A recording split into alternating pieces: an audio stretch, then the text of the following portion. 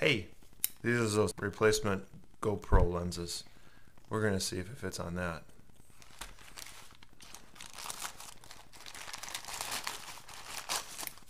If you can't tell by the packaging by now, it's from Banggood.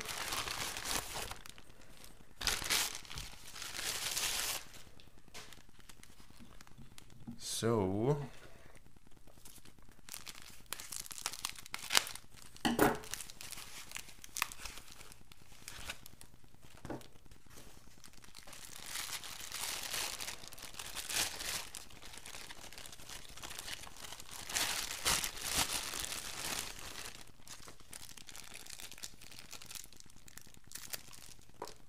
that is what they look like.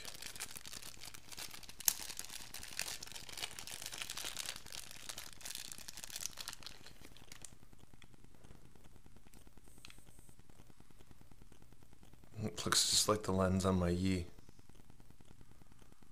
Well, I guess it might be exactly the same as the one for the Yi, but it's 170 degree, and this is only 2.8, I believe. So this is, if it works, is going to be awesome on the TCR that I just got done building. So let's try to get this put into that. Okay, we can loosen this collar.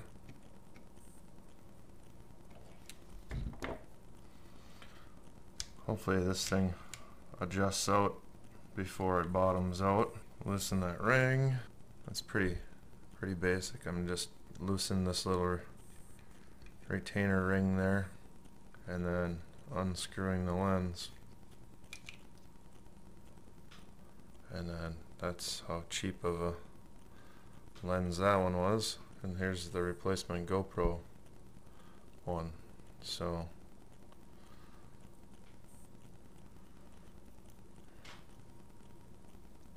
sorry, I guess I can show you what I'm doing. I'm just screwing that ring back on there. And turn it into the camera. And then turn my video feed back on so we can adjust it. Come on, you can do it.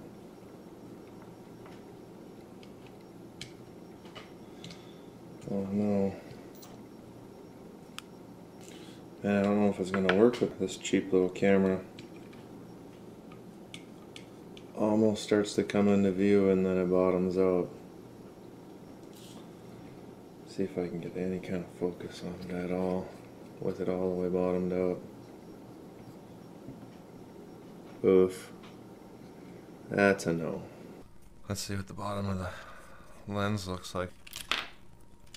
I'm going to try to take some of this off, and you can see how far inset that lens itself is. Yeah, it's dangerous. I'm going to try to take some of this off. Okay, so after a lot of messing around, this is the GoPro lens that I got in the mail from Banggood. You can see how far recessed that lens is in there. Quite a ways. And this is the lens. This is that Yixing 700 TVL switchable PAL NTSC camera that I had on my TCR before. I put that really generic thing on there in the Fox ear case. And you can see on this one how the lens is all the way out on the end. That one on that generic CMOS camera was even further out. It was like glued on the outside edge of that assembly there, that piece of glass was. So I had to take some of that off, and that's what it looks like. I took almost all of it off to a point of where it was getting severely scary. But it still does not work in that CMOS camera. But it does work in here. Yeah, turn it all the way in, almost to where it bottoms out, just before it'll work. Gets kind of sketchy at one point. You keep going and going and going. I was like, come on, come on, come on, come on. And all of a sudden, look at that, it works. That's flyable.